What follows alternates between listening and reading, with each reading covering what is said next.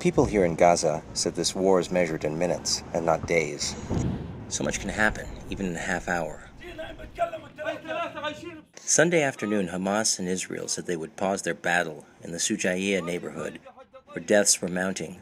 In a convoy of 3 journalists, we sped through the streets to see the neighborhood, and what we thought would be a brief lull in the attacks, which were leveling the district.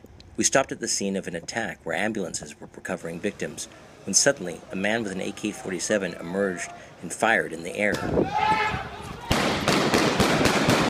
We fled, fearing Israelis might take his shots as a signal the ceasefire was broken. Then we came to Gaza's main hospital, Al-Shifa, where a crowd had formed. Ambulances from Shajaiyeh had arrived and were hoisting gurneys with the dead. There were women, men, and the bodies of 2 children, one of whom was a little boy whose face had been blown off. A man screamed as others chanted morning prayers at what they were seeing. Outside the morgue, hundreds of new refugees had poured out of Shajaiyeh and into the hospital courtyard, the only place they believed that Israel wouldn't attack them.